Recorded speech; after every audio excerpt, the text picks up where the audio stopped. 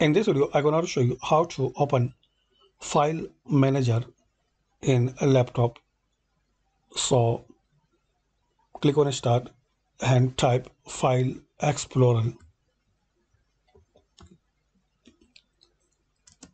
So File Explorer is basically File Manager in Windows 10. If you are using PC or laptop and you need to any file, so open File Explorer.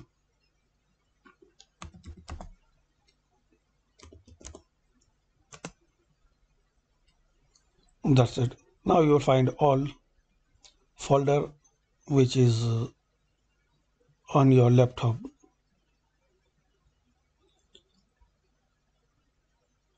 And in this side panel you will see all folder like desktop, downloads, documents, picture. And when you click on this PC, so you will see all drive with letter name like C, D, E, F. So it's depending on your PC or laptop how many drive you have.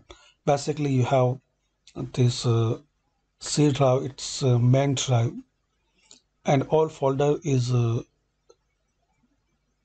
related with this C drive because we have this just one drive. So this is a quick method to open File Manager in laptop. Thanks for watching.